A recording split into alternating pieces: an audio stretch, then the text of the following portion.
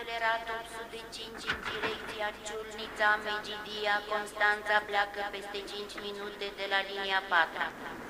Persoanele care au condus pe călători la tren sunt rugate să coboare din vagoane.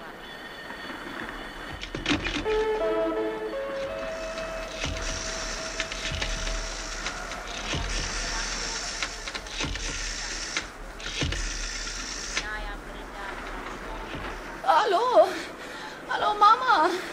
Mămico, eu l-am iubit pe Gogu și psihic, nu numai fizic. Eu un escroc, dar îl ador, mămico. Mămico, alo? Cum poate uita Gogu după amiezile de la Poiana Țafului? Unde-i pistolul lui tăticu? Doamne Dumnezeule, ce-am să mă fac eu zilele următoare fără el? Mămico, alo? Am renunțat la toate principiile pentru el.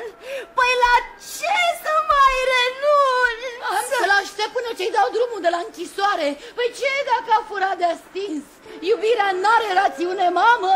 Mi-a intrat în sânge. El nu fura pentru el. Poate nu era viril, dar era bogat sufletește, mamă. Hai, frumoaselor, plecați. Duceți-vă cu aceste suferințe netrebnice, cu aceste lacrimi care seamănă cu niște bacșișuri care miros a filodormă.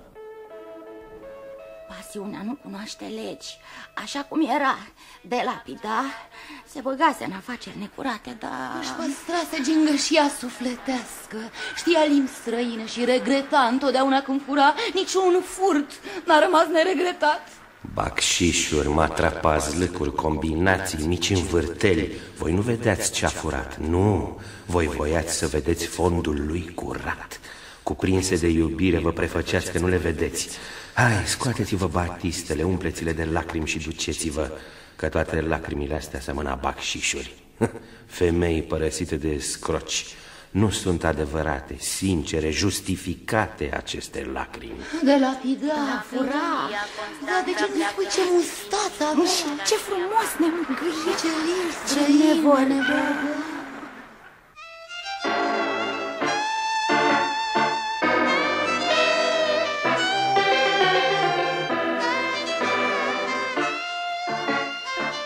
PROŠTTI sub clar de lună de Teodor Mazilu. Adaptare radiofonică Dan Damian.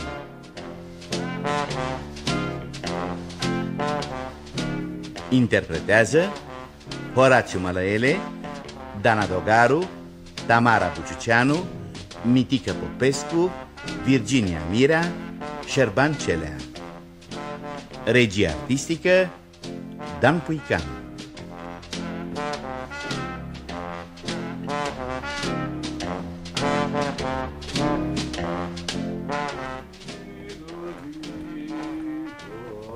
Gogule, ce? Tu pleci? Îți iei geamantanul și te duci? Eu rămân singură, Gogule?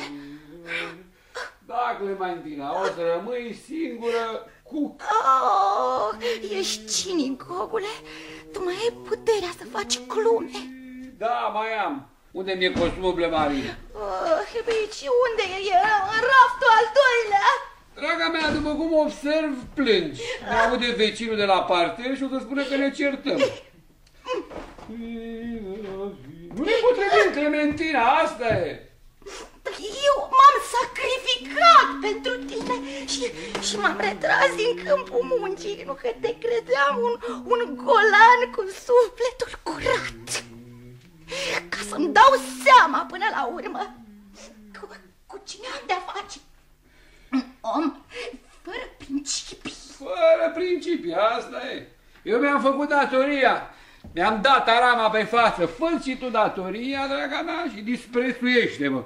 Uite de la mine ca la un străin. Te împiedică cineva? Am avut încredere în foarte tine. Foarte rău ai făcut, foarte rău ai făcut. Cine te-a pus? N-aveai decât să observ că nu eram sincer în sentimentele mele. Am bătea la ochi, draga mea. Respirai atâta siguranță. Erai atât de Tandru. Eu? Siguranță? Ți-am dat eu ție un sentiment de siguranță? M-am purtat eu, Tandru, cu tine? Tu ești puțin cam tralala, dragă.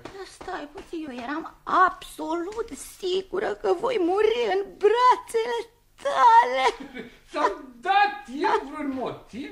A fost atitudinea mea de acea natură? Dar nimeni n-are încredere în mine. Ești chiar mama care m-a născut și m-a alăptat. Tai că mi-o se uita chiorâși la mine, frații mei. Se spune numai când mă văd, nici măcar la serviciu. Tuturor le pare de serios, aproape suspect. Și te-ai găsit tocmai aici. Tu? Tu ești un om inteligent. Tu știi că dragostea e oarbă. Păi să nu fie!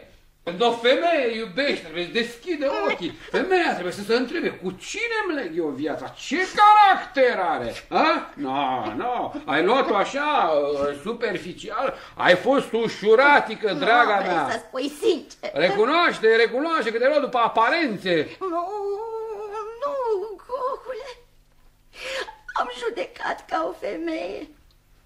Mi-a plăcut felul tău de a fi. Care felul meu de a fi? Eu n-am niciun fel de a fi. Totdeauna m-am întrebat ce-a găsit femeia asta la mine. Frumusețe, nu se poate spune. Delicatețe nici atâta. Te-am și bruscat de câteva ori. De ce te-ai îndrăgostit de mine, a? De ce? Cum de ce? Păi ți-am pretins, eu fi sinceră. Dacă te-am dezamăgit din punct de vedere moral, disprețuiește-mă din adâncul sufletul și lasă-mă dracului în pace. Nu e așa de simplu, Gogule. Păi sentimentul se naște fără să vrei. Păi ce pot să fac eu dacă mi-ai intrat în sânge? Patimă, oarmă, bun, te cred, dar rațiunea, tu n-ai rațiune, nu-ți dai seama că sunt un tip josnic, cu puține trăsături omenești, tu nu judeci, tu nu judeci, Clementina. Eu nu judec, Gogule, eu iubesc. Tu ești puțin cam tralala.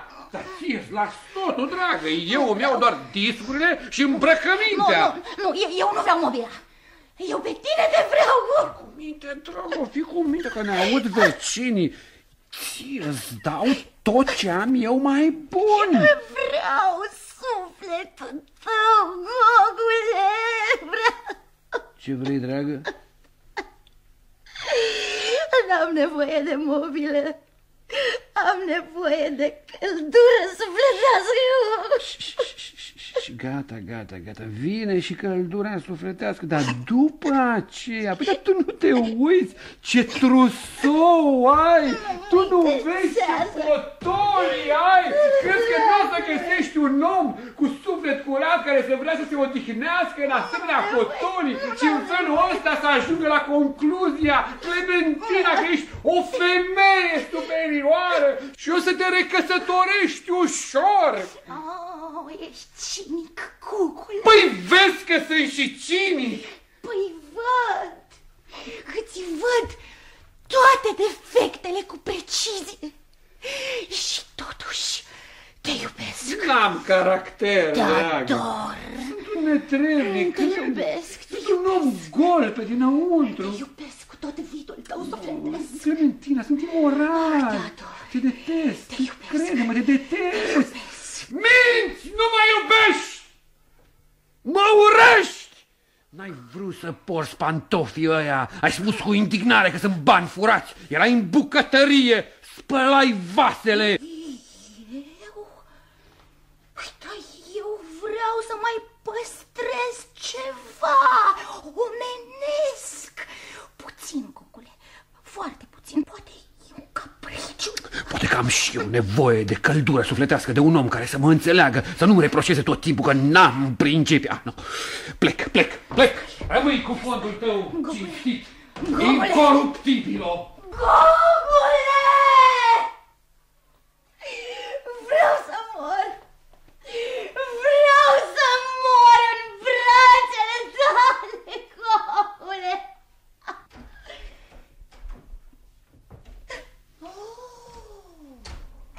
Dar ce mă cu tine? Plângi, iar plângea. schimbată. Arăt groaznic. Arăți?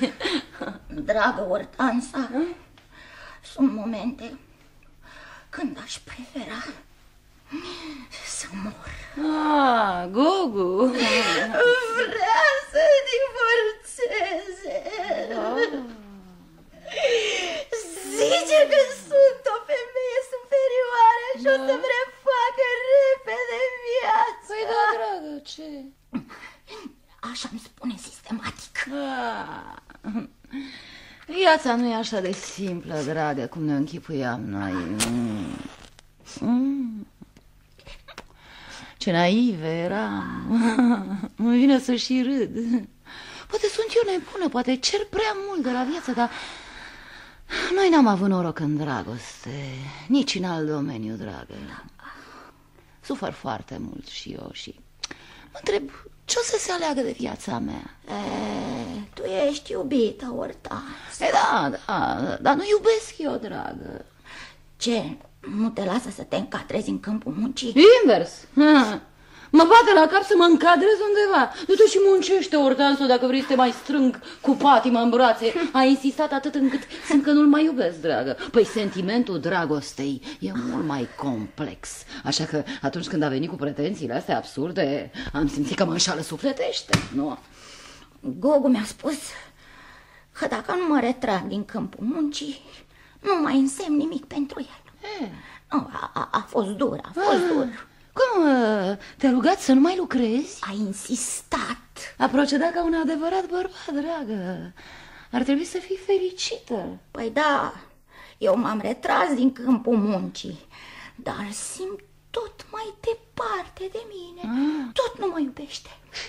Păi uite, nu sunt nici salariată, nici fericită. E vina ta.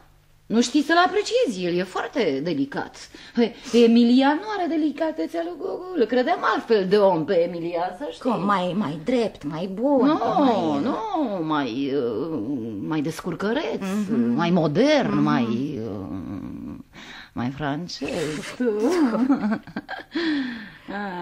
Să-mi fi satisfăcut toate capriciile acolo. Când l-am cunoscut prima oară, îmi vorbea de munca lui, activitate obștească, situație internațională, revoluție, adevăr, Giordano Bruno. Vroiam să-l cuceresc și ascultam cu atenție, deși mă plictiseam de moarte. Mă prefăceam că mă interesează. Dar nu așa, la Giordano Bruno nu mi era mie capul. Dragă Clementino, au intervenit prea multe schimbări. Nu-i suficient să ai un trup frumos, îți trebuie și un suflet ca atare. Da. Și din când în când adeziunea la un ideal superior, nu? Că dacă nu îi împărtășești adeziunea bărbatului, nu te invită la niciun local, dragă. Dacă el crede în socialism, trebuie să crezi și tu. Oricum e soțul tău, nu? Când l-am luat pe Emilian, aveam o singură speranță, tu. Ce speranță? O mare speranță. Că nu e sincer în ce-mi spune. Lucra la controlul financiar și îmi tot spunea că el urăște pungașii. Credeam că vorbește și el așa, că așa se cere. Dar eram convinsă că de fapt el mințea ca să-mi facă mie plăcere. Ei bine, convingerea asta m-a atras către el. Și? M-a indus în eroare, dragă. Ei, află că e sincer. Mi-e lehamite cât e de sincer. Crede în tot ce spune și face. Am încercat și eu și mama să-i deschidem capul și bietul tata, care are o logică de fier. Mă, Emiliane, mă, nu mai ești tu un copil, fii și tu mai culant, mai serviabil. Ai fă și tu o intervenție acolo. El nu și nu, ca să mă schimb eu. Auzi, dragă, ce aberații. Da, nu seamănă deloc cu Gogu. Sunt foarte diferiți. Ăia de la serviciu l-au stricat pe Emilian. El avea un fond bun, dragă. Când l-am rugat să-mi facă un mic serviciu, nu era cine știe ce. Tu știi ce mi-a spus, dragă? Dragă Ortansa, pur și simplu eu nu știu să fac intervenții. Cum nu știi, dragă? M-am înfuriat eu, că doar ești bărbat în toată firea. Pur și simplu mi-a răspuns, nu știu să discut despre o intervenție. Nu. E nebun de legat, dragă. Nebun de legat. Om cu studii superioare și să nu știe să facă și el o intervenție acolo. Trebuie să fie foarte greu, Ortansa. Nimeni nu bănuiește catastrofa, tu. Hai, lasă, nu plânge. Dacă Emilian te roagă să te schimbi, schimbă-te. dragă? Viața mea e un iad. Dacă Emilian îți cere să lucrezi, lucrează, dragă. Eu să mă schimb? Eu? Clementina, dar eu am un caracter voluntar, dragă. Am pretenții mari de la viață. Ceasuri întregi mă gândesc ce aș fi ajuns eu cu trupul meu în Occident. Ce situație aș fi avut, dragă. Mulți bărbați inteligenți și binefăcuți și-ar fi risipit averile numai să-mi sărute picioarele.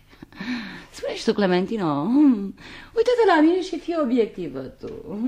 Ia uite, uite și tu ce sâni mici am, Am sâni mici și duc o viață monotonă cu asemenea sâni la Nisa, pe Coasta de Azur, dacă i-aș fi fluturat în stațiunile balneare de acolo. Tu ai un bust foarte frumos. Nu? Foarte frumos. Aș fi nebunit Europa, dragă.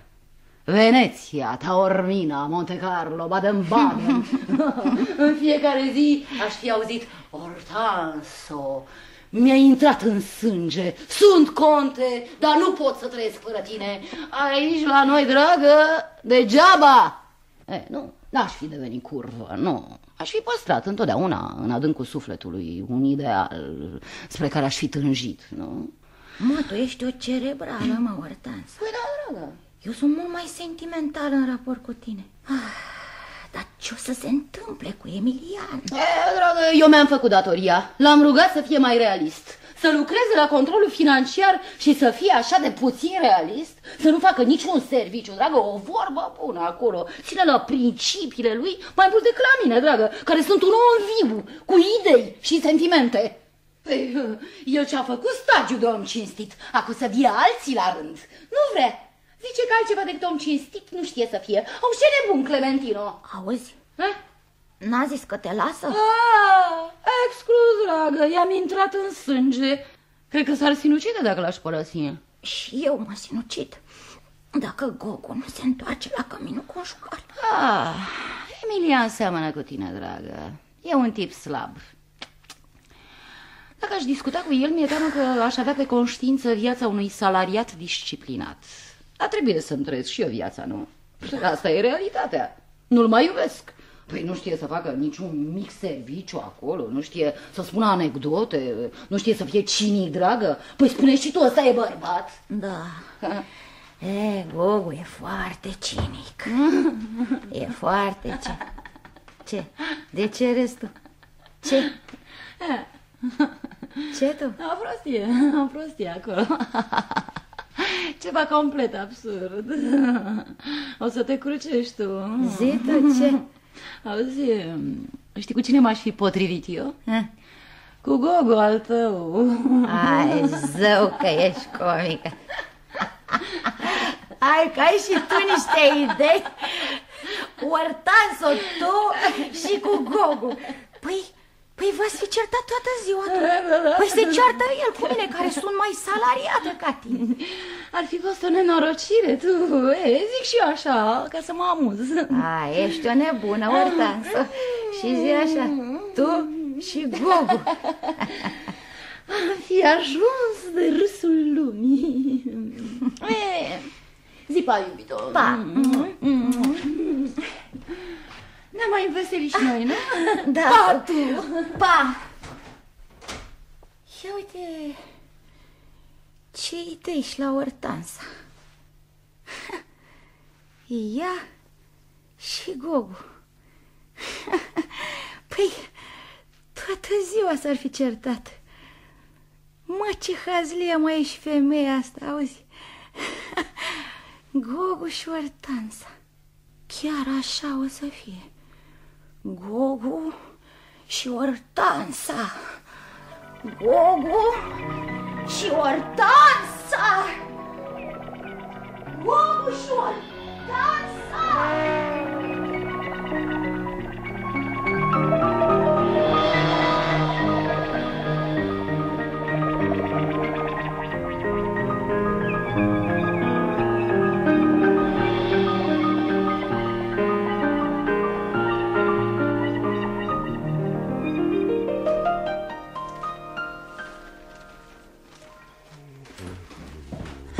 Emiliane?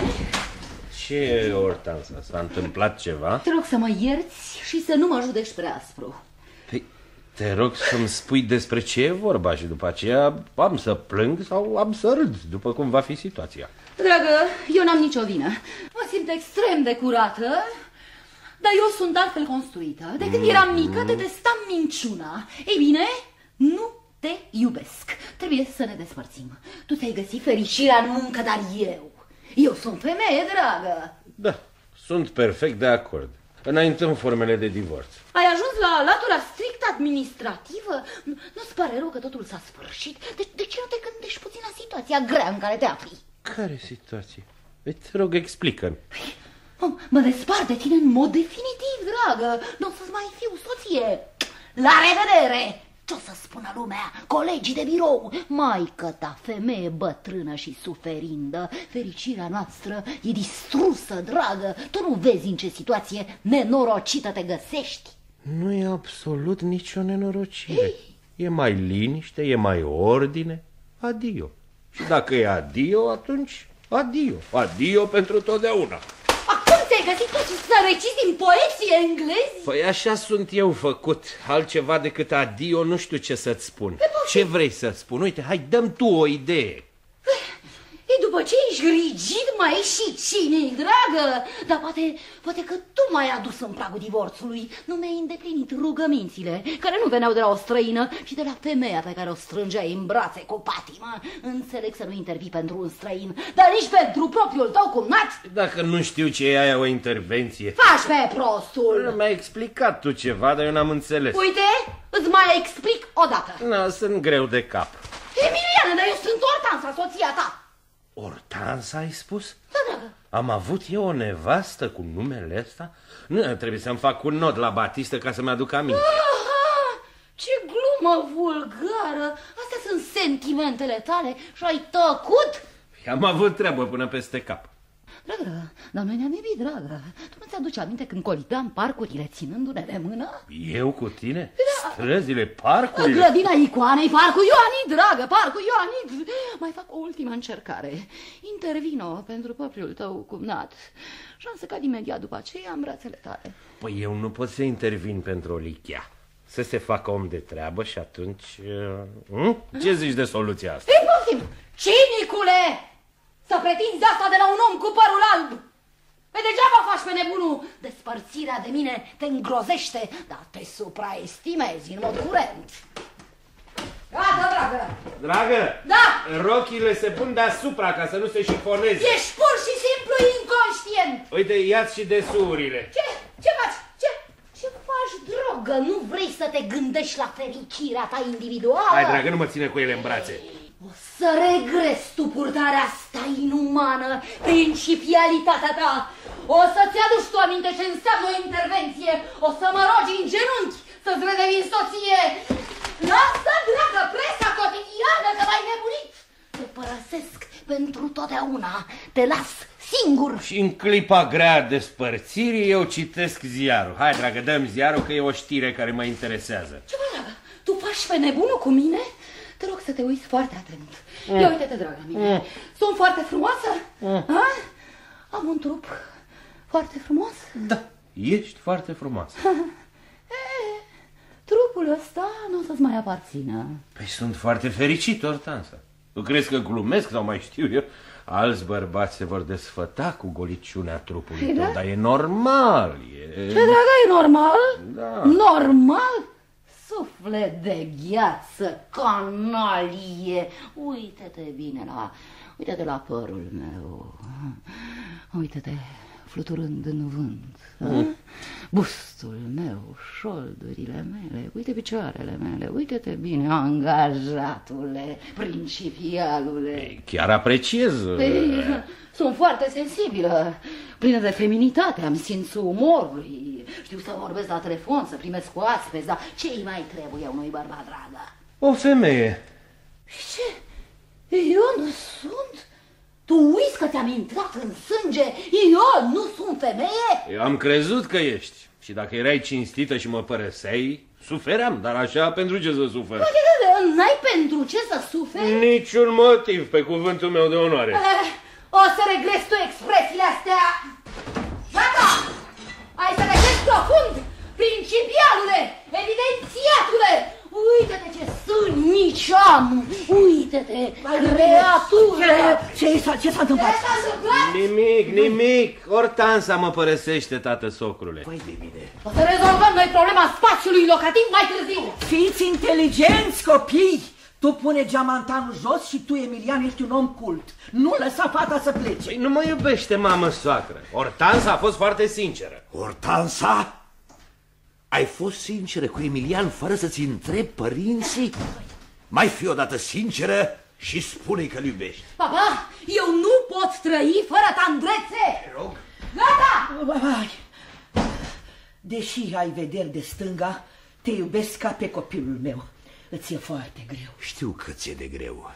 Nu-i ușor să fii părăsit de o femeie atât de frumoasă ca fiica mea. Te rog să nu faci vreo prostie. Să nu cumva să te apuci să bei. Ortansa găsește oricând un bărbat.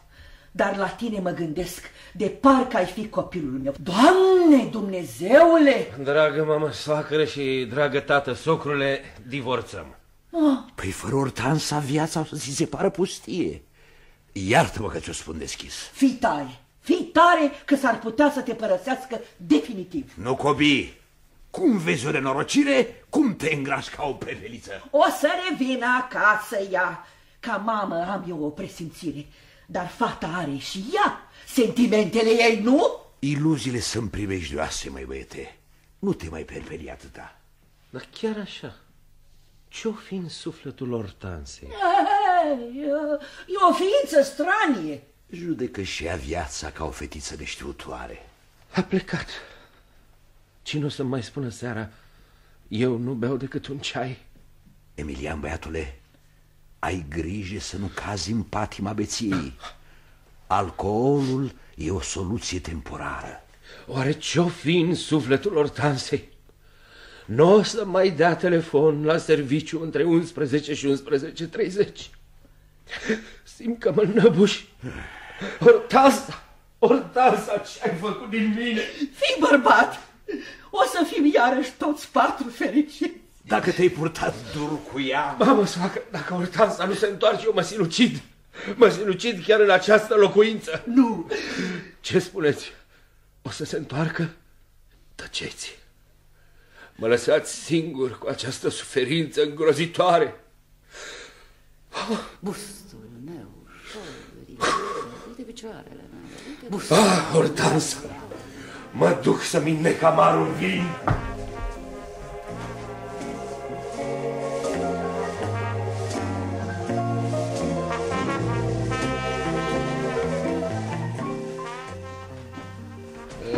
Domn arhitect, dăm un coniac mic. Imediat, vă rog.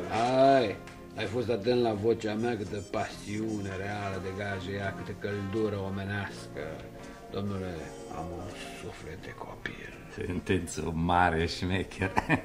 Iertați-mă, s-ar putea să fie o simplă presupunere. Vezi ce repede reacționez, mi-ai spus că sunt șmecher, gata, m-a și durut. Dacă vă uitați așa la mine, încep să cred că nu e o simplă presupunere. Da, poftiți, vă rog. Dumneavoastră ce doriți? Să-mi înnec amarul în vin. Numai să-mi spui dumneata cum, ce să spun, cum să bat cu pumnul în masă. Durerea aparține clientului. Noi n-avem decât băutura. Domnule, da. Vă rog să nu emiteți încă judecăți definitive asupra mea. Așteptați o clipă și devin și eu om. Numai că trebuie să-mi amintesc gesturile caracteristice. Nu prea am memorie. Se pusese problema să mângâi pe cineva, o ființă apropiată care aștepta. Eu știam că, în general, mamele, de pildă, uitase. Și nu s-a supărat ființa? Aici e grozăvia, domnule. Ea a vrut să se supere, dar uitase și ea. Cârpă, nu? Cine? Dama pentru care suferi. Poftiți, vă rog. Vin de drăgășani. Se bea în caz de neplăcere amoroase. Pentru neplăcere la serviciu, muscat, otonel. Ea spune, e o cârpă, nu? Nu, nu e o cârpă, e o zdreanță. E o zdreanță și așa e bine. Dacă e zdreanță trebuie să suferi pentru ea, probabil temperamentală ca o tigroaică. Tigroaică infidelă. Domnule, m-a înșelat cu unul care nici nu seamănă cu mine. Stai puțin, trebuie numai să-mi aduc aminte. Da, sufer, nu-i așa? Să-ți explic de unde vine. Când era cu tine, o strângeai tu în brațe, acum nu tu, ci respectivul, a? Respectiv, îmi vine să-mi iau lumea în cap. Da, ar trebui să te sinucizi. Fiindcă nu mă iubește? Dar cum se numește așa ceva? Patima oarbă, domnule. Da, nu știu ce e aia. Poate știam, dar am uitat. Îți de-aia beau, să-mi amintesc. Cum, domnule? E ceva omenesc. O femeie stricată, te înșală și tu o iubești cum e. Nu poți să ți-o smulgi din suflet, îi cazi în genunchi, nu poți. Nu, așa ceva nu mi-amintesc. Și atunci relațiile cu o femeie care nu te înșală? Asta e absurd, de ce să nu te înșele? Dacă nu ești acasă în timpul ăla, ce vrei să facă? Să croșeteze vrei? Să citească o carte? Nu ne înțelegem. Ce-am uitat eu ții dumneata minte și ce-ai uitat dumneata țin eu minte. Asta așa e. Dar, domnule dragă, eu sunt fericit. Aveți satisfacții în muncă? Ce-s alea? Pentru prima oară când aud așa ceva, nu, domnule, nu am, cum ai spus dumneata, satisfacții în... Dar sunt fericit. Cu alte cuvinte, am sentimentul că nu o să dau de dracu, cel puțin deocamdată. Nu e asta fericirea. Eu nu înțeleg ce spuneți, iertați-mă. Dom'le, cel puțin pentru mine, eu sunt un băiat subțire, eu nu generalizez. După fericirea asta a venit o altă fericire. A venit sentimentul ăla sublim, dragostea. Și-a părăsit bărbatul pentru mine. Poate n-ai principii, mi-a spus copila. Da, ai un ce anume. Trebuie să o cunoști. O cheamă Ortansa, o cunoaște tot Bucureștiul. Ortansa? Da. Nu am auzit niciodată de o femeie cu numele ăsta. Splendid exemplar. Ortansa ați spus? Da. Nu o cunosc. Dar totuși nu sunt deplin de fericit. Ați văzut ce repede am trecut de la o stare la alta? Nu de moarte mi-e teamă, domnule, de bătrânețe. Bolile? Nu, bolile vin mai târziu. Controlul financiar. De asta nu scapă nimeni. Așa e în firea omului. Domnule, nu tuturor oamenilor le e teamă de controlul financiar. Păi cum adică? Cum adică? Dar nu suntem toți supuși acelorași legi? Nu toți ne naștem, trăim și suntem urmăriți de controlul financiar? Păi dar sunt unii care scapă? Da, oamenii cinstiți. Cum adică? Cine să știa? Unde trăiesc? Cu ce se hrănesc? Ce vor ăștia? Cum să vă explic eu? Cineva care trăiește din munca lui. Din munca lui? Dar de ce nu trăiește din munca altora? Apropo, ce spui de complexitatea vieții? Fostul bărbat al Ortansei lucrează chiar la controlul financiar. Păi și ăsta e un mare noroc? Păi, dar ce n-aveți putere de asociație? E nebun după ea, e în stare de orice. Chiar de orice? Da, absolut de orice. Dacă se ocupă el de cazul meu, sunt un om făcut. Atât îi spun, închide ochii și ți-o dau pe Ortansa. Ia-o! Cum adică? Ai greu, mai ești de cap, domnule. Mușamalizează afacerea. Păi cum adică mușamalizează afacerea? Ce dracu, doamne, dar nici atâta lucru nu știi. Se face că nu vede și pac, apare Ortansa cu obrazul ei catifelat. Și eu dai pe Ortansa? Eu dau, dar eu sunt un om de cuvânt. Până atunci am eu grijă să mă plictisesc de ea. Totul e calculat, ca să fie o chestie cât mai omenească la despărțire. Am să și sufăr puțin. Așa e frumos. Și dacă nu mușamalizează afacerea? Păi Ce poți să faci cu o afacere decât să o mușamalizezi? Unul face o afacere, altul îl ajută, altul intră în combinație pe parcurs, altul închide ochii. De aici a pornit necesitatea de a fi cât mai mulți oameni pe pământ, milioane chiar. Altfel era de ajuns un singur om pe fața globului. Mai ușor renunță el la onoare decât la Ortansa. Cu cine am avut onoarea? Ce importanță are numele meu? L-am uitat de mult, domnule. Am să mă despart de dumneavoastră ca un om adevărat. Domnule, nu vreți să-mi dați mâna? Păcat, v-aș fi strâns-o cu căldură. Asta înseamnă că m-ați jignit. Ați văzut ce ușor îmi dau seama când cineva mă jignește, domnule?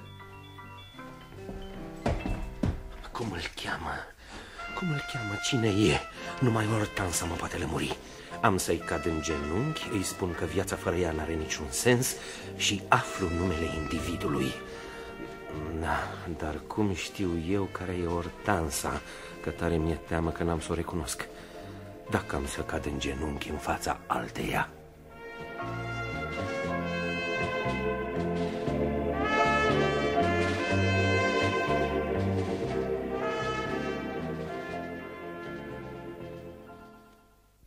Doi ochi albaștria, arată fericirea ta.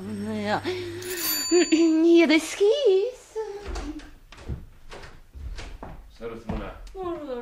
Dacă nu vă supărați, dumneavoastră ați fost soția mea.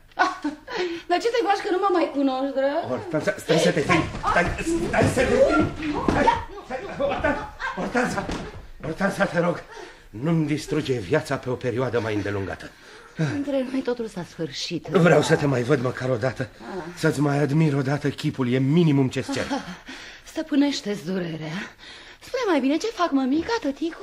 Bine, la toți ne este dor de tine și te așteptăm. Trimiteți-le complimente din partea mea. Pot să-ți mângâi părul? Da? Nu-ți mai aparține, Emiliane. Dar cine e vinovat, dragă? Ai crezut că poți să trăiești fără mine? Trăiește. Eu ți-am atras atenția. Dacă nu erai așa de rigid, poate eram și astăzi soția ta. Acum suportă consecințele. Nu pot, sunt prea mari. Te iubesc în ciuda laturilor mele negative. Câte servicii te-am rugat să-mi faci? Pe toate le-ai refuzat. N-ai vrut să înțelegi că sunt și eu o femeie care vrea și ea să fie fericită. Ortanso, nu-mi distruge viața. Am crezut în tine. Am crezut că o să închizi și tu ochii cum fac alții. Am trăit împreună aproape 2 ani de zile și n-ai mușamalizat nicio afacere. Și doar ești soțul meu. Uite, îți cad în genunchi. Hai, termina. Cer-mi orice, sunt dispus la concesii, Ortansa. Concesii, iubito, concesii. Târziu, dragă. S-a produs ireparabilul? Da, nu te mai iubesc. Chiar dacă în adâncul sufletului ai altă părere, spune-mi că mă iubești. Dar te detest, dragă. Lucrezi la controlul financiar de atâta amar de vreme și n-ai făcut și tu acolo o afacere cât de mică. Dar ce fel de om ești tu? A? Ce suflet ai? Ortansa. Nu mă meriți, dragă. Iubesc pe altul. Altul? Da. Cum se numește? Numele lui e Gogu Scarlat. Mersi.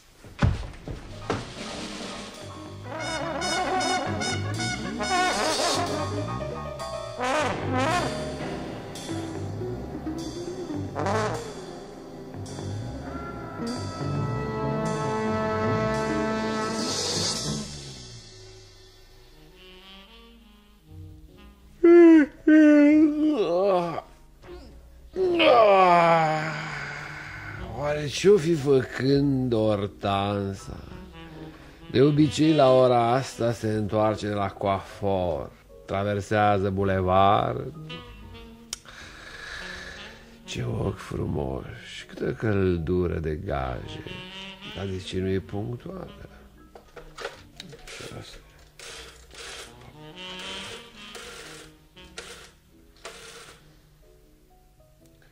Alo?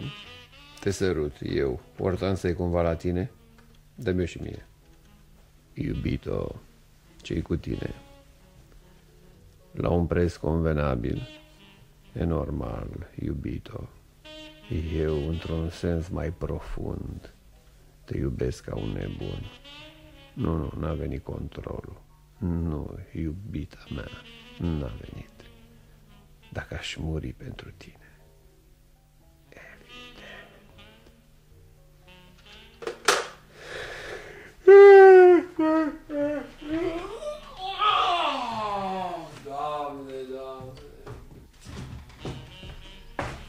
Anotimpul ăsta e cunoscut sub numele de primăvara.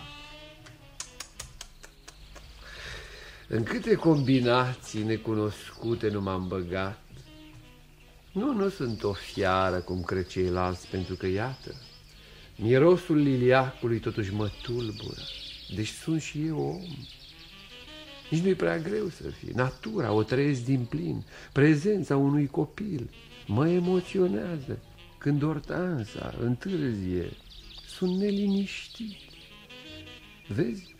Când îmi sondez sufletul, tot mai găsesc ceva de Doamne ajută. N-am o mamă? Am. Nu iubesc?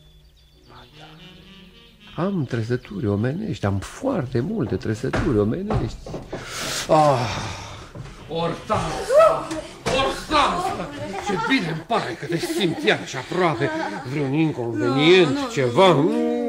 Băiatul meu zăpăcitule. Nu, dragostea mea. Ai vândut toate bluzele așa cum mi-ai spus la telefon, Ortansa. Numai cu bangheață. Bravo, Ortansa. Ce bine mă simt lângă tine. Alături de tine, Ortansa, nu mi-e teamă de controlul financiar. Ești nebun. Nu-s nebun, sunt om. Iubirea m-a copleșit. Pot să iubesc, să mângâi, să fac gesturi aparent lipsite de logică. De n-ar veni control. Există un Dumnezeu al îndrăgostiților, Ortansa. Dragul meu băiețaș, uite, eu am să fug, am să mă dezbrac pe drum și tu ai să mă prinzi. Prinde-mă!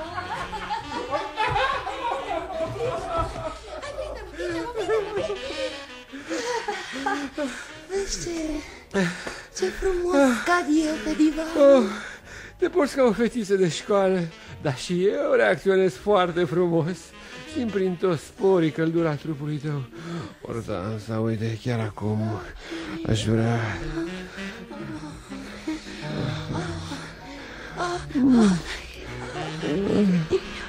E așa de greu să plaseze o marfă la un preț convenabil. Te zbați enorm. Dar sunt fericită. Tu mi-ai dat ideea. Ortansa, la teama de controlul financiar. Ortansa, poate să vină într-un moment în altul. Controlul financiar. Tu nu fumezi? Nu, acum. Băiețașule, ești foarte slăbit. Ar trebui să ai grijă de sănătatea ta, să știi. Să consumi mai multe produse citrice. Lângă tine, Ortansa, am toate trăsăturile caracteristice omenești. Iubitul meu. Iubita mea. Nebunul meu. Nebună. Să știi că mă înțeleg foarte bine cu tine. Nu numai fizic, și psihic, tu. Și psihic, Gogule. Să știi că dacă te prind și te bagă la închisoare, eu mă arunc în fața trenului. Să nu faci așa ceva. Eu nu admit sacrificiile. Ai văzut, Ortansa, ce frumos am reacționat la ce ai spus. Sunt totuși om. Da, sunt cazuri când moartea e mai ușoară decât despărțirea, să știi. Ortansa, nu de moarte mă cutremur, ci de controlul financiar. Dacă nimeresc tocmai la Emilian al tău. Ar fi ideal. Chiar azi mi-a spus că fără mine nu concepe viața. Am o presimțire, iubitule. Emilian o să-ți verifice actele. Ortansa, te iubesc. Deschide! Auzi-o și pe asta. Gogule, e ceva foarte presant. Stai că plec eu. Mai mult și ăsta mă iubești, Gogule. Pune ceva pe tine. Stai că mă duc. E ceva care te interesează pe tine, mă. acasă! Zi-mă cât vrei, Gogule! Gogule, eu sunt fericită să-ți aud glasul! Eu mă duc dincolo să-mi pun ceva. Să te văd! Oftim, poți să mângâi părul meu negru ca pana corbului, mângâie-l și du-te acasă! Există casă fără tine, Gogule! Ăsta e un nonsens, Gogule! Draga mea, am avut odată o explicație, gata! Nu-ți cer compătimire și nici să mă iubești. Îți cer să ai grijă de tine, atâta-ți cer! Da, după ce mi l-ai răpit, degeaba n-ai pui capotul. Eu nu răpesc bărbații, dragă, ei mă răpesc pe mine. Am să te ucid! Ordinară! Clementina! Nu scap eu de mâine! Clementina, ești o femeie superioară, să vezi să o respecti pe Ortansa! Idiotă! Spune-i să-ți dea fotolire. Noi n-avem pe ce sta și ea se lăcăie pe el. Gogule, la mobilă se gândește, Gogule, la mobilă. Te rog, fii obiectivă, Clementino, că mă supăr. Păi sunt obiectivă, dar sunt femeie, Gogule. De-aia te întreb. Mă, ce-ai găsit la ea, măi? A început să se îngrașe, uite-te la ea. Hai, fii și tu obiectiv, mă. Uite că sunt, poate că nu e frumoasă, dar uite, eu așa o văd. Da, eu nu sunt așa cinstită ca tine, așa de delicată. Gogule, sunt eu o ființă delicată? Destul de gingașă. Dar, băi, ce importanță are? Ai refuzat să porți pantofii pe care ți-a făcut Gogu cadou de ziua ta onomastică, că tu nu porți pantofi din bani nemuncii. Ce? Există o limită în toate. Eu mai am și anumite criterii morale, nu multe, dar mai am. Păi vezi, chiar tu recunoști. Dar și eu pot să fiu vulgară ca Ortansa. Păi da, pot să spun niște cuvinte deșuchiate de săroșești. Și tocmai când te aștepți mai puțin, nu, eu sunt pudică din fire, dar am să fac un efort. Mai să ai puțină răbdare. Am să fiu vulgară, îți jur. O să-ți lipsească naturalețea, stimată doamnă. Exact, vulgaritatea nu e totul și n-are rost să te prefaci. Detest ipocrizia. Hai să vezi ce natural am să fiu. Și eu pot să spun cu mult haz anecdote pornografice. Păi și eu pot să te întreb de unde faci o rost de bani. Da, uite, te prefaci, nu e sinceră. Dar e foarte ipocrită, dragă, minte. Nu, ești o femeie normală, chiar puțin cinstită. Nu, e adevărat, sunt sincer. Uite, gata, ajunge, du-te acasă. Lovește-mă, umilește-mă, dar lasă-mă să am grijă de tine. Eu am grijă de Gogu, dragă. Tu, viperă, tu! Clementina! Tu l-arunci în prăpastă, că dacă te fac, Gogule, trebuie să-ți spun o veste groaznică. Spune! Te-am căutat și la gară. Îmi spune odată! Nu te mai miorlăi, atâta Gogu e curios, nu vezi? Vipera asta! Soțul ei se ocupă de cazul tău! Rău, Clementina, ești grozavă, ești superbă. Tina, dar-ți mulțumesc din inimă, Clementina. Emilian e totuși soțul meu, numai dacă îl sărut pe frunte, nu șamalizează afacerea. Doamnă, n-ai adus o veste proastă, ci una bună, chiar o veste foarte bună. Vrei o cafea, Clementino? Tu cât zahăr pui la ea? E Emilian! O să te ucidă, Gogule! O să te ucidă! Plecați, lăsați-mă singur cu nebunul!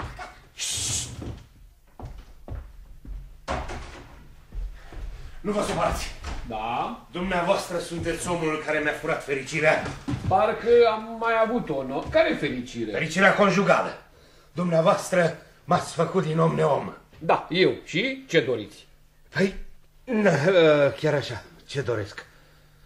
Da, am venit să vă ucid. Vă rog să nu vă supărați. De ce m-aș supăra? Dacă lovitura e bine țintită, să știți, nu durează mult. Vă rog să părăsiți încăperea. Încăperea? Da. Mi-e imposibil. Plec numai după ce dumneavoastră veți fi o baie de sânge. Sunt și eu om ca și dumneavoastră, vă rog să mă înțelegeți. Am venit tocmai de la mama dracului. Păi, înțelegeți-mă și dumneavoastră pe mine. Ne iubim foarte mult. Ne simțim atrași unul de celălalt, ca un magnet. Fără Ortansa, viața mea e un coșmar. Pe mine, în schimb, m-a făcut să renasc. Păi atunci e mai bine cum spun eu. Vă curm firul vieții. Vă fac o mărturisire, domnule. Ortansa nici nu vă merită. Are un caracter josnic. Păi ce, eu nu știu ce caracter are. E o zdreanță, dar o ador. O detest, dar mi-a intrat în sânge. Are ceva aparte femeia asta. Nu, n-are nimic. Acum 5 minute a plecat din acest pat. Nu are importanță, domnule. Imaginea ei mă urmărește sistematic. Dă-mi înapoi. Ortansa pentru mine e viața. Am și eu sentimente. Sunt și eu om. Fără Ortansa am să colin străzile ca un nebun. Da, dar eu fac moarte de om. Stați, dumneavoastră lucrați la control financiar și verificați actele mele? Verific actele dumneavoastră. O voce din adâncul sufletului îmi spune că nu fac bine ceea ce fac. Ce viață grea am dus. Nu vă gândiți la sufletul omului că vreau să mă transform, să duc o viață curată. Păi, nu este curată? Ba da, dar și mai curată. Vreau să fiu ușor, să pot spura în înaltul cerului. Aha. Verificați actele mele. Verific actele dumneavoastră. Dacă treceți cu vederea anumite contradicții din actele mele, cu durere o să mi-o smul din suflet pe Ortansa. O să fie foarte greu. Da, aici e lupta dintre datorie și fericirea mea personală. Trebuie să mă gândesc, să mă frământ, Păi ce, să iei decizii fără frământări sufletești n-are niciun haz.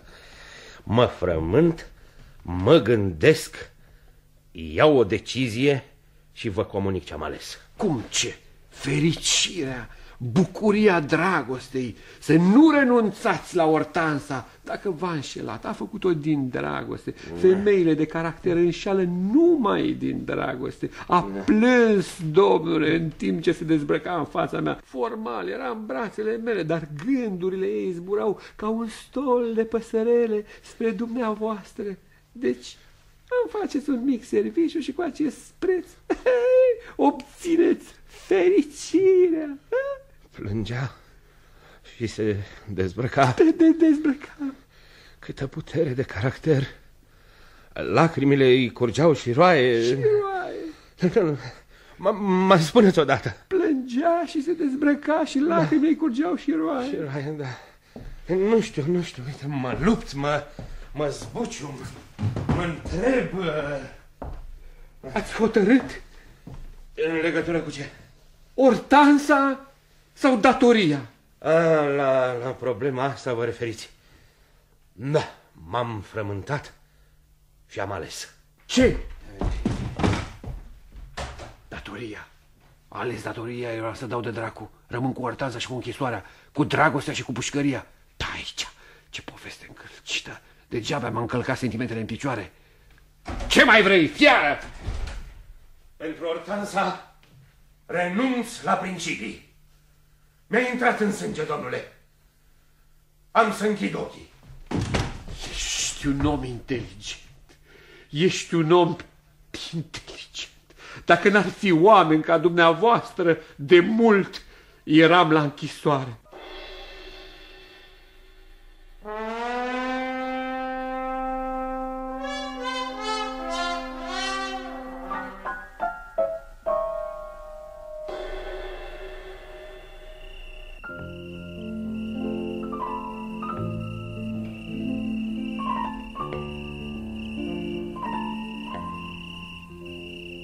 Doamne, ce noapte divină! Privește! Nu, acolo! Nu, dincolo! Uite aici, unde e mâna mea! Acolo, privește! Vezi? Calea laptelui! Dincolo e ursa mare! Dincolo, Amon! Vezi? A venit primăvara, anotimpul iubirii și, dragă Gogule, îți cer scuze, dar nu te mai înțeleg. Ce înseamnă asta? Tu te-ai schimbat total în ultimul timp. Gogule, eu sunt Ortansa, fetița care nu se teme să facă dragoste cu un urmărit de controlul financiar. Eu ți-am făcut foarte multe servicii, Gogule, nu? Hai, spune și tu ceva. Nu mai avem ce să ne spunem. Gogule. Nu te mai iubesc, nu mă interpreta greșit. Să știi că mă arunc înaintea trenului. Fii dragă, fată inteligentă și nu susține calamități. Ești o fiară, n-ai nimic omenesc. Nici tu n-ai. Eu am suficient. Câte sacrificii am făcut eu pentru tine? Multe, Ortansa, multe. În adâncul sufletului îți voi păstra o amintire frumoasă, cu o singură condiție. Îți dau și viața mea și dragostea mea. Dar nu iubire șteriu, dragă. La ce? Ci un mic serviciu. La atâta se reduce. La atâta. Întoarce-te la căminul conjugal și iubește-ți aproapele, adică soțul. Gogule. Cu patimă oarbă până la sfârșitul vieții o să te ierte, pentru că e nebun după tine. Dar eu ce sunt, dragă? Eu nu exist. Îngrozește de ce am să spun. Să te miri foarte mult, să nu-ți vine să crezi urechilor. Doamne, ce ticăloșie! La câte principii am renunțat. Am făcut o tranzacție. Vai de mine. Cu dragostea mea, cu visele mele de fericire. Nu, cu iubirea noastră frumoasă. Te-am cedat soțului numai ca să scap de controlul financiar. Nu, Ortansa. N-am ținut cont că ai și tu un suflet. E un sacrificiu ce-mi pretinzi tu, Gogule. Ce inteligentă ești. Ai înțeles esența și încă un sacrificiu imens. Să știi. Dar e în joc cinstea mea. Dacă vine controlul, dau de dracu. Nu mai sunt așa cinstit. Dacă stai lângă Emilian până la sfârșitul vieții, sunt în siguranță. Tot timpul mi-a fost teamă de control financiar. De la el ne vin toate nenorocii. Privește fenomenul sub toate unghiurile. Dragostea lui nebună pentru tine m-a scos din impas. Mă îngrozește numai gândul la ce viață mă așteaptă. Situație politică, ce e omul, ce e binele, ce e rău, ce e fericirea, Giordano Bruno, adevărul, colectivitatea. Doamne Dumnezeule, Doamne Dumnezeule, ai milă de mine. Ortansa, nici eu nu zic că o să fie foarte ușor. Deci s-a dus iubirea noastră și noi care o credeam veșnică. Poate că e în firea lucrurilor. Nu plânge, gata. Uite, nici eu nu plâng. Acum e inutil. Tu, în fond, ești un copil. Când mâncai dulceață, te mânjai peste tot. Un copil mare. Ortansa, Da. vezi că despărțirea de tine îmi zbuciumă și îmi tulbură sufletul. Văd. Sunt emoționat. Văd, dragă. Dă-mă și o viță din părul tău. Câtă sensibilitate. O să mă macine singurătatea. Stai puțin, că mi-am adus aminte de o frază mai sugestivă. Ia spune. Când o să mă trezesc dimineața și o să văd patul gol... Gata. Cum ți s-a părut asta? Gogule, să-ți păstrezi sănătatea. Ortansa. Să mănânci mai mult. Și să bei numai ape minerale. Și să nu plângi, Gogule. Nu plâng. Gogule. Adio. Ortansa.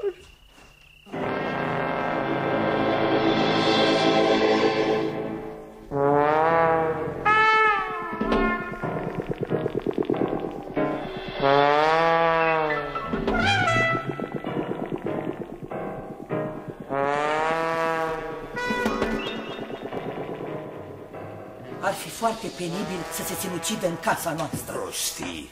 Atâta bun simț are și el. Așa ar fi corect. Mă gândesc că dacă Emilian s-ar sinucide discret, Ortansa ar căpăta o pensie. Dar la început numai de cazuri și de plăceri. Dar e adevărat că n-avea un salariu tocmai rău. Soacră, minte-mă dacă adevărul nu mă slujește. Dar nu-i așa că Ortansa s-a întors la domiciliu. Te rog să nu chinui o femeie în iertate. Ești un om cult. Și dacă sunt cult, n-am voie să fiu zdrobit de durere. Spune, mamă, soacră. Nici măcar n-a telefonat. Mințiți amândoi. Ortansa în dormitor și-și curăță unghiile.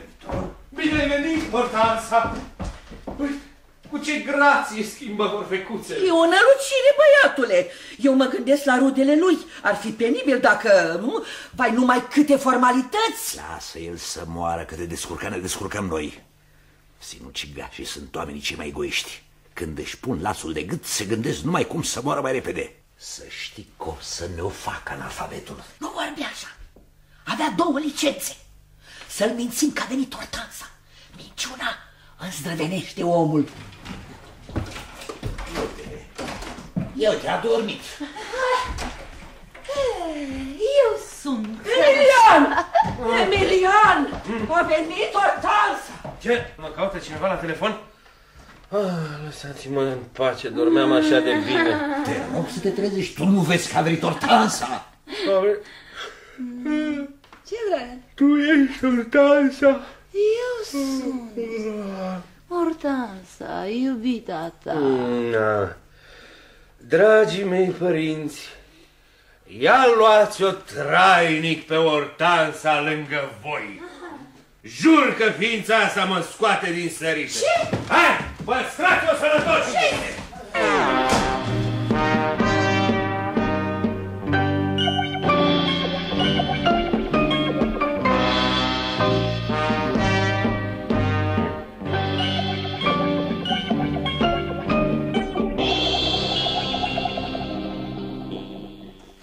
Gogule, Gogule, ce bine-mi pare că te-ai întors la cuibul tău conjugal.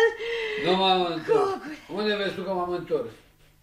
Gogule, simpla ta prezență mă tulbură. Când lipsești tu, mobila n-are viață, Gogule. Ce-mi spui tu? Realmente mă zguduie. Uite, chiar mă gândesc, părăsite de 32 de ani trebuie să fi fost foarte greu. Nu te dau Ortansei. Te păstrez eu? Probabil că despărțirea de mine îți provoacă o anumită stare de spirit. Eu ți-am iertat foarte multe, Gogu.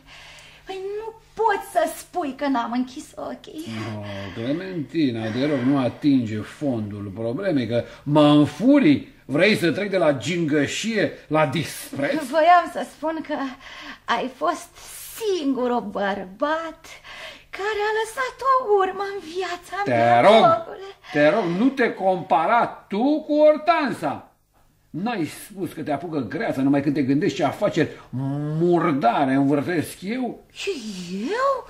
Poate mă confunzi, Gogule. Nu te confund. Eu, iubita ta?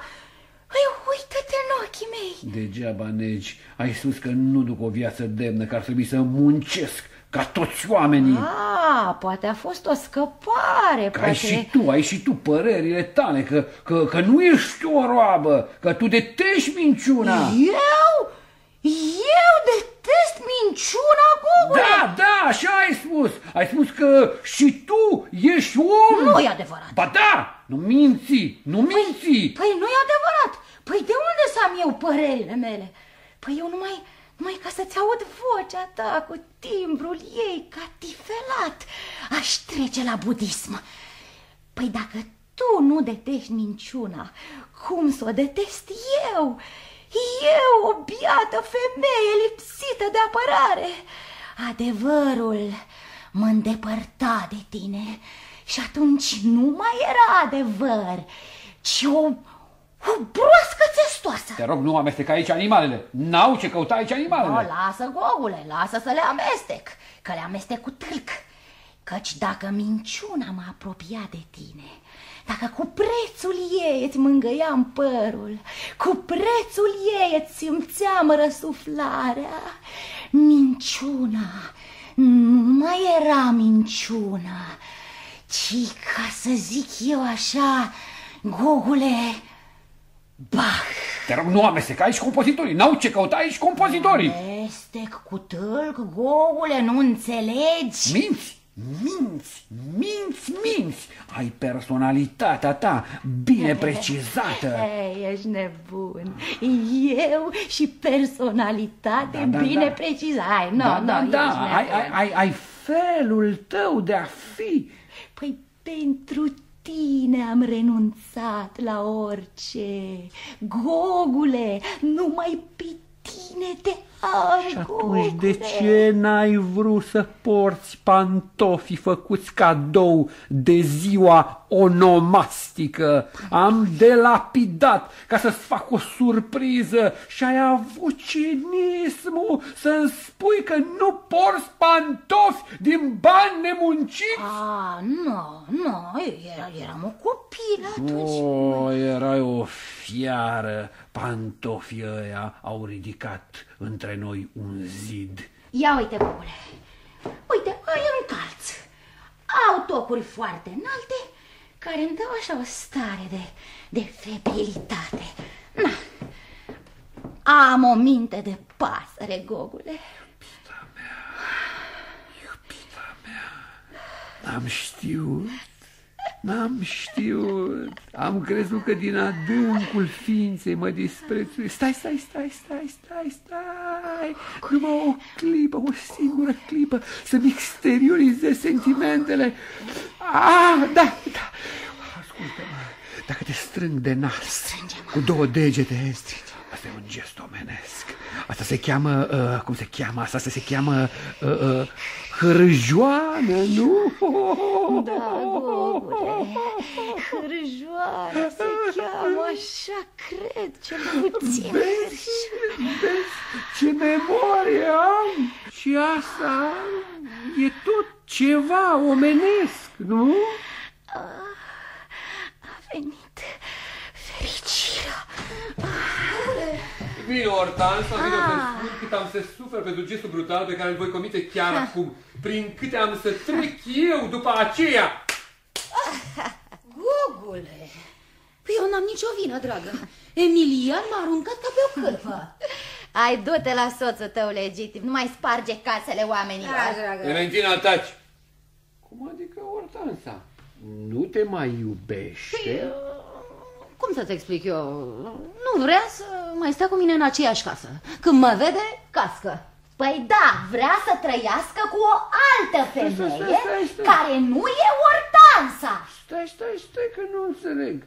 Păi dar trebuie să te iubească. Sau mă rog, ceva asemănător. Dacă nu te iubește, înțelege, femeie, vine controlul financiar. Emilian nu mă iubește, dragă, mă disprețuiește, ceea ce e cu totul altceva. Trebuie! Păi trebuie! Mi-a promis că dacă te întorci la el, închide ochii. Vrei să ajung la pușcărie? Da, Gogu e un om cinstit. Stai-și dracu de gură! Sigură. Păi trebuie să te iubească o Ortansa, o transformă, te iubește pe ăsta, pe Giordano, Bruno, află de ce s-a lăsat ars pe rug, încadrează-te în câmpul muncii, devine o pudică, devine o mamă, fii sinceră cu Emilian, disprețuiește-mă!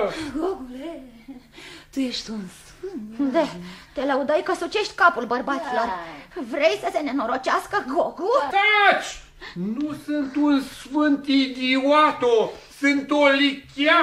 Dragă, un sfânt, eu așa trebuie. Nu, bufnițo! Nu înțelegi! Trebuie să mă detreci, să te apropii de Emilian, să-i faci copii dolofani și eu să scap de închisoare! Nu înțelegi! Curvo! Eu curvă, Gogule. Da. Gogu judecă înainte de a pronunța fiecare cuvânt. Gogule, eu te iubesc, dragă. Fă un efort nenorocit-o pentru tot ce a fost frumos între noi, pentru clipele de la Poiana Țapului. Fă un efort. Ați fost într-o localitate montană. Taci, Clementino, nu mă întrerupe! Fă ca Emilian să se tulbure când îți aude pașii. Dacă se tulbură, scap de închisoare. Dacă nu se tulbură, dau de dracu Ortansa. Am încercat, dragă, am încercat, dar mă detestă. Alo? Nu se poate. Sunt îngrozit. Bine, dar e cumplit. Vino la mine, Gogule. Vino în brațele mele, moi, Gogule. Bufnițe neputincioase, nu v-am iubit. Nu sunteți femei. N-aveți suflet. Vine controlul financiar. Nu, Gogu nu moare. Gogu nu moare, Gogu se transformă. Adio Gogu cel fără principii și fără scrupule, adio combinații și filodorme. Când vine controlul, Gogu nu mai e Gogu, a dispărut ca prin farmec. Va fi un alt Gogu care regretă tot ce a făcut, care se căiește sincer, care capătă circumstanțe atenuante. După ce trece controlul financiar, gata, adio cinste, adio regrete, devine din nou adevăratul Gogu, nemuritorul Gogu. Bravo, bravo, ești un deliciu, Gogule, ești super. Da, ceasul e 10 și un sfert. Deci până la 11 fără un sfert trebuie să trec prin transformări teribile. Să mă transform dintr-un bărbat cinic. Te renunți tu, Gogule, la cinismul tău? Da, Clementina, renunț. Acum e nevoie de reversul cinismului. Când omul e într-o curcătură, se face frate și cu dracu până o scoate la capăt. Dar nu știu cum procedează un om care regretă, ce gesturi face, cum se comportă, ce spune el, cum îi strălucesc lui ochii. Păi atunci cum o să regrezi, dragă? Păi vezi, asta e nenorocirea. Dar voi trebuie să fi regretat ceva în viața voastră. Voi îmi arătați orice expresie, îmi arătați orice sugestie. Întreabă pe Clementina. Nu, eu se mă prea mult cu tine. Nu, păi da, vezi? Acum tu trebuie să fii opusul meu, să învăț de la tine să fiu om. Păi da, pe tine te paște închisoarea și ei arde de fasoane. Ei! Fiți unite, fetelor, ca două surori în aceeași clipă. Fetelor, iubitelor, nevestelor, amantelor. Înțelegeți situația mea. Dați-mi tot ce aveți voi mai curat, mai frumos.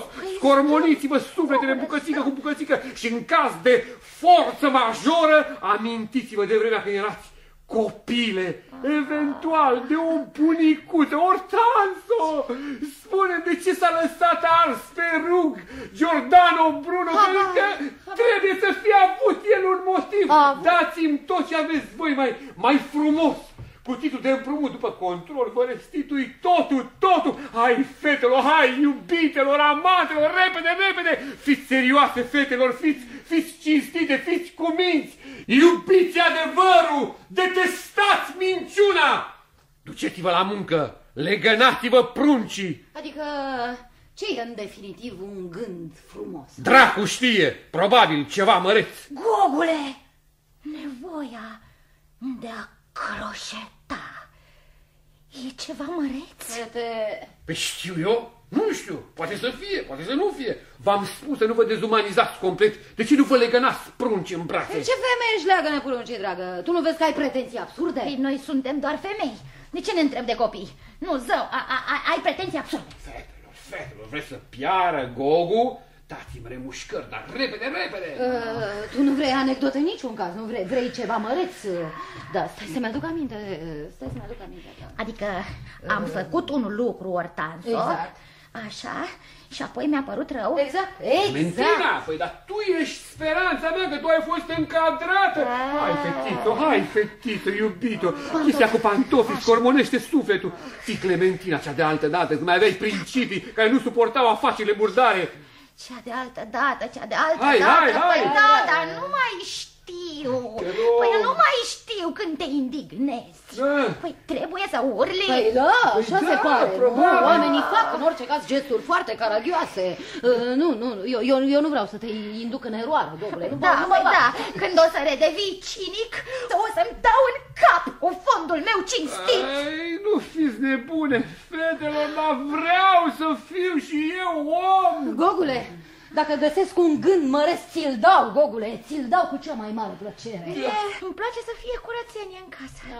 Păi ce, asta nu-i ceva sublim? Dar am nevoie de remușcări, Clementino. Când ai descoperit tu că am delapidat, ce s-a declanșat în sufletul tău? Păi nimic, mi s-a părut ceva normal. Noi n-avem prejudecăți, dragă. Păi să avem, dragele mele. Vreți să mă nenorociți? Păi așa ne-ai învățat tu, Gogule. Noi nu vorbim de capul nostru, Gogule. V-am spus prostii. Întrebați-mă cum a putut natura să facă un asemenea monstru ca mine.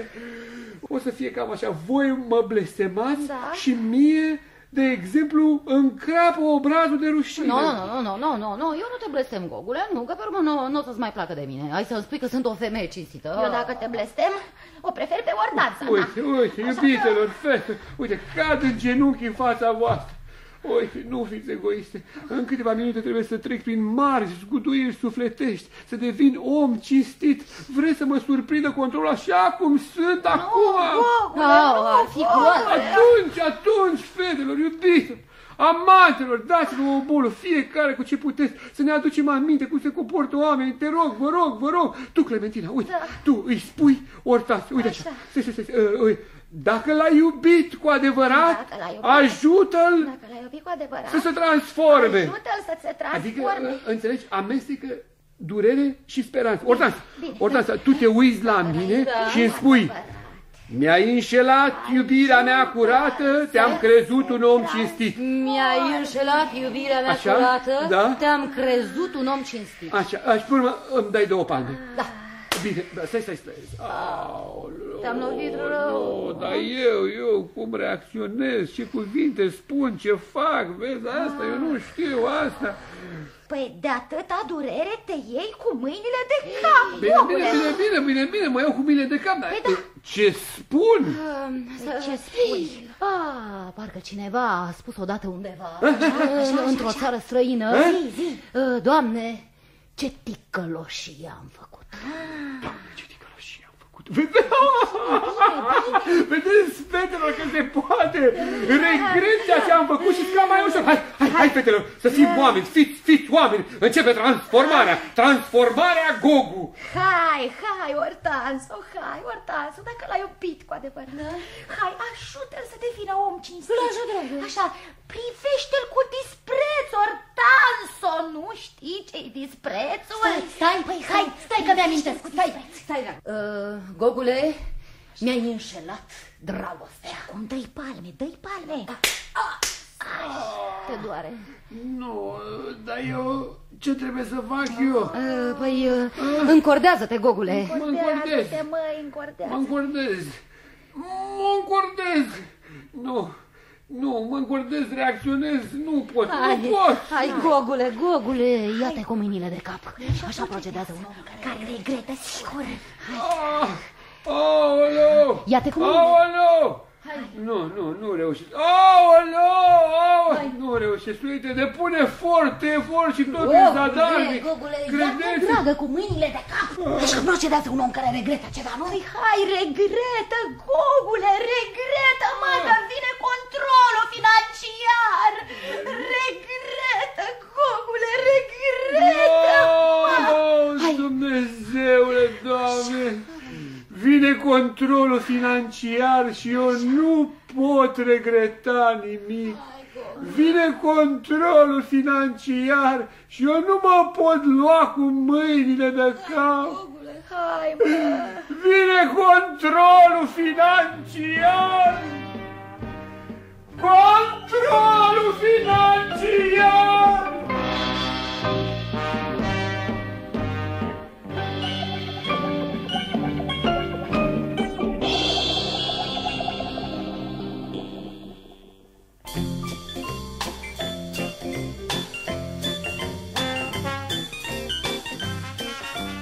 Ați ascultat Proștii sub clar de lună de Teodor Mazilu. Adaptarea radiofonică Dan Damian.